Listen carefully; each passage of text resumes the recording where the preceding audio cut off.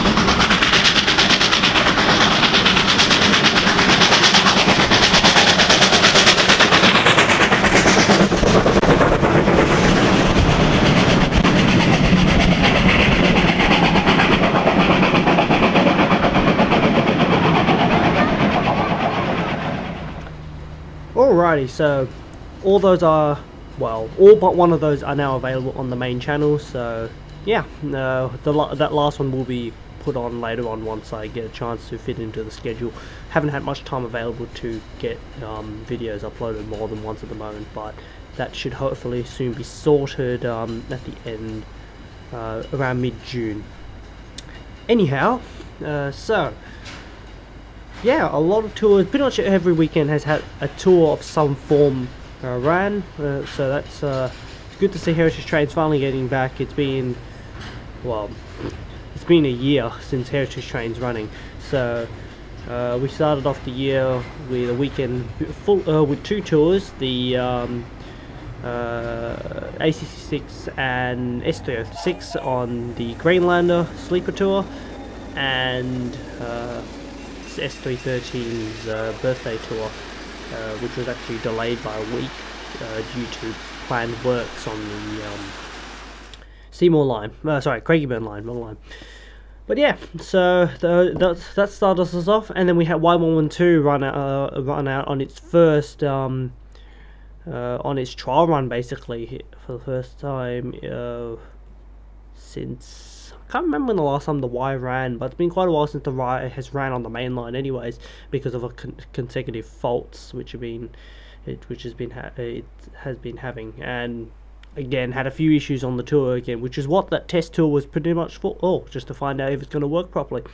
So yeah, so it's been, and then since then we've had the replacement Otway tour, which was what was meant to start the season off, but that got pushed back due to the cancellation, obviously, due to lockdown, obviously.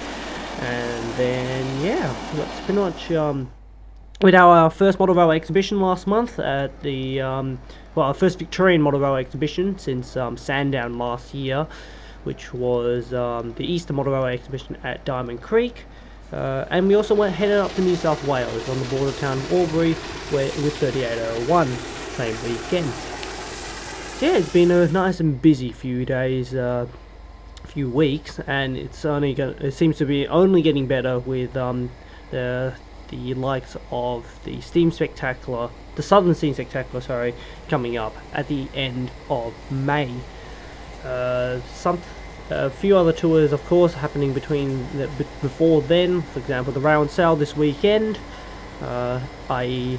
the 2nd of May, if you're watching after the day of this video's upload. And yeah, so lots to look forward to. Hopefully they will continue to operate for the foreseeable future. Alright, so into other news. Standard news stuff. Where there's been talks about the airport rail link. They finally had the first look, artist impressions of the airport rail link. Has now become available to the public on the Victorian's Big Build website. That will be linked in the description below. It's looking quite nice. They picked the route to go via Sunshine and via McIntyre. So that's the way. They'll be creating brand new tracks for them to run, so the freight trains can still run away from the passenger trains, which is the way to go with it, honestly. Other things which have happened in the last 2 months, there was a derailment down in Bowman, I think it's pronounced, outside Wagga Wagga. It's an SCT freighter derailed. Everyone has been stated as being fine, which is a good thing, but it did close down the northeastern rail line for a few days. I think it was about a week. So, but before they allowed trains through the mainline track, because the train derailed on the loop track. Currently, there is a little issue in Melbourne, which is starting from the 2nd of May, the timetables for some tram routes have been changed, so anyone who lives in particular tram routes, make sure you keep watch on those changes to timetables, due to a lot of the older trams, the A, Zs and B class trams, are lacking on spare wheels, so they've had to jigger the timetable so that they can ensure that they have enough to can operate the services. So please watch out for those changes in the timetable from Euro trams.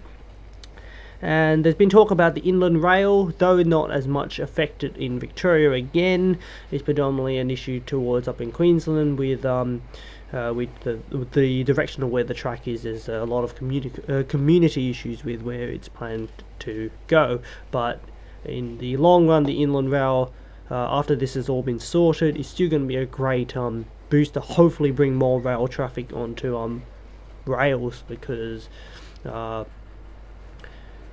railways are still very efficient at running freight between 2 points, especially it's going to be a great competitor to using ships. The trucks are still going to be good for in terms of shorter distance routing and for one-off sort of routing, whereas the train is still going to be good for those mass transportation. So yeah. Alright, so time to get into updates for the channel. So everything's been going pretty much fine, as we know from a post on the community tab and on the Facebook page. For pretty much the entirety of April, sorry, we haven't been able to use our main camera due to a few issues, but that has all been sorted finally. So the camera only just returned on Wednesday, so that camera should be taking over again from this weekend. So hopefully it wasn't too bad having a different camera running from the main channel. It's honestly, the quality wasn't that bad. It's just being able to zoom and that sort of stuff, and correct framing was a little bit off. But everything should be going back to normal. Hopefully we can deal with our focusing issues, which the camera originally had. So yeah, so that's slowly going to be getting back to normal. And yeah, everything else is pretty much going as it is. A behind the scenes video was meant to be uploaded prior to this video, around mid April.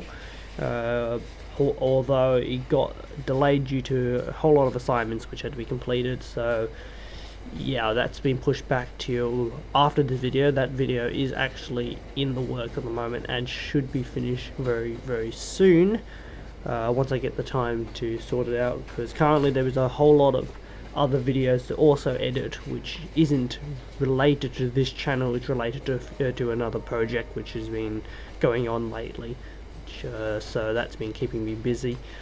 So yeah, anyhow, I hope you all have enjoyed joining for this little video. I hope you all will stay tuned for more. There will be more content coming soon. The videos are going to finally begin being recorded for this channel again now that the video camera has returned. So because I can't record with a phone anymore, there's problems with the both storage and the camera on the phone, so it's predominantly just the video camera now taking over for recording for this channel as well. But yeah, so thank you all for watching. Hope to catch you all next time. Hope to catch you all soon, actually, because we should hopefully have more videos coming out very soon. And yeah, see you all down the line.